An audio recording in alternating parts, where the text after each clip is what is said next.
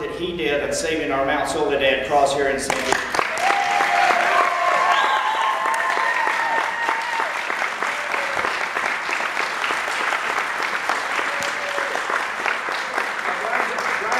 Good job on a lot of excuse me, on a lot of things that are going on around here, and he's done a great job on the border. And there's a lot of backstories that I can tell you about Brian, but I won't embarrass him. One of the things he does do, he works very, very hard in Congress. So Brian, I'd like to do something. One of our sponsors out here, Holy Rose Coffee, Mission Valley Christian Fellowship. I'm going to put in a shameless plug for him. He had a taste of some of the coffee. He said that he liked this. They wanted to give him a gift. We want you to use this because we know you've got a lot of long nights ahead of you.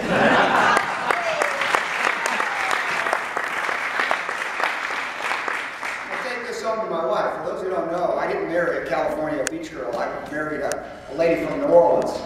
And she always says, well, we're going back to Louisiana where we really have politics, where, you know, half of the state's underwater and the other half's under indictment.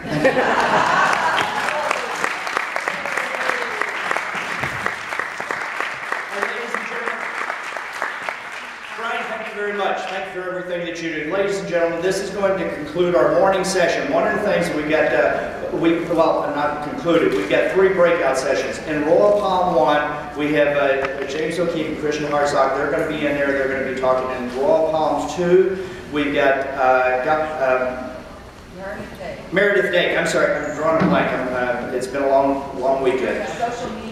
Yeah, social media, Facebook, Twitter, she's going to be talking about that. And in Royal Palms 3, we've got the Leadership Institute who's going to be talking about financing, how to raise funds, fundraising stuff. We will be back in here. Oh, and I'm sorry, and Phyllis C. Littleton is going to be going around to the